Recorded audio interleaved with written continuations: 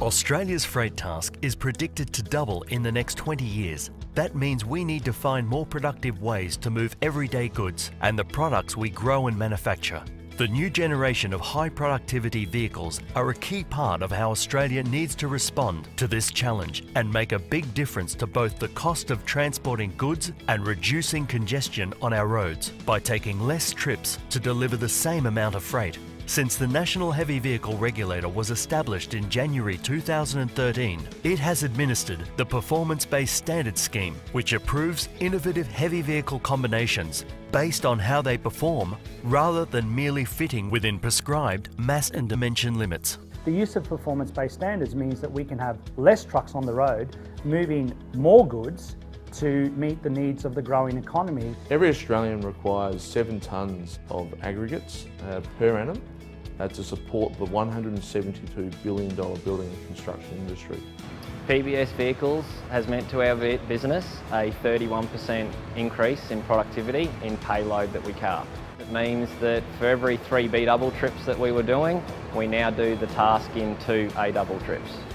Well, we're always looking to get the most out of our company fleet.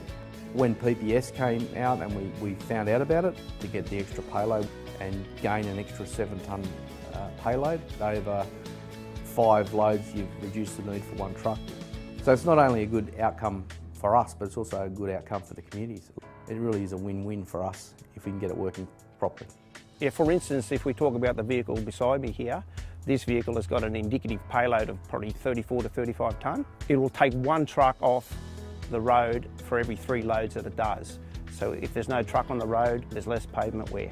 The benefit that we have for using our performance-based combinations are that we have reduced movements, particularly alone in Blacktown City Council, of approximately 40 trips a week. The operation of these combinations within our business cannot be underestimated.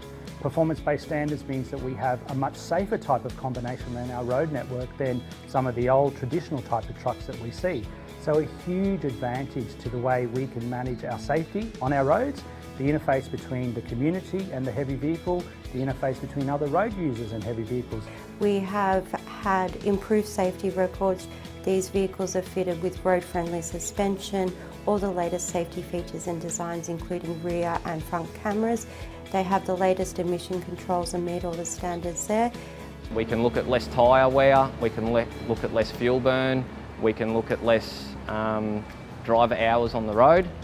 We can look at a community impact advantage by having less vehicles on the road. Just because the truck's bigger doesn't mean it's not safer. It's, for me, the next wave of innovation in our trucking industry.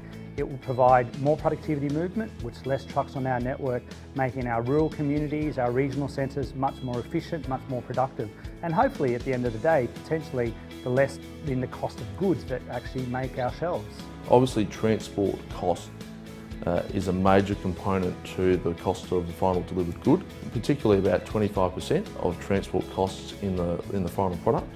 And so for us, keeping those costs down is the driving factor. Well, the challenges for us is approximately $40,000 difference between a quad PBS axle combination compared to a 3-axle trailer combination. So unless I'm going to get the guarantee, then I can't justify the extra capital to the company, and obviously the community and everyone else suffers from that, not being able to have those trucks or less trucks on the road. What we're hoping at the end of the day is the response from a road manager reflects the community's desire to have a lower cost basis for their goods to be delivered, and a business desire to have the best cost basis to put their product to market. So it's a win-win-win. It's a win for our industry and our members in terms of keeping transport costs down. It's a win for the community in terms of reduced trucks on the road and safer trucks on the road. And it's also a win for the environment because PBS vehicles are more efficient in terms of fuel use, and obviously you need less trucks to do the same amount of work.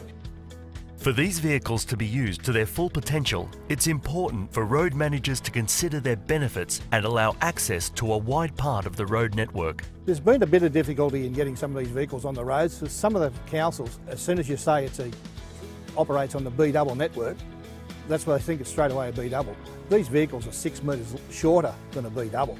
in lots of cases take similar sort of weights. As manufacturers, we offer decision makers the opportunity to contact us at Sloanebuilt so we can help inform them to make the correct decision regarding PBS.